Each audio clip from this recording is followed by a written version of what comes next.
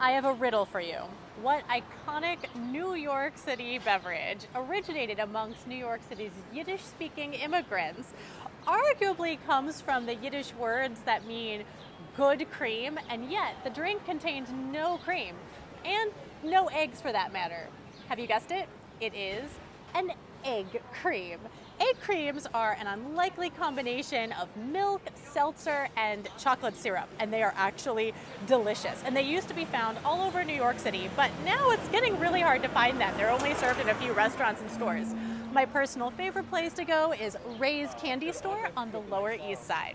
Oh, and while you're here, don't forget to get some deep fried Oreos. For more NYC, follow me.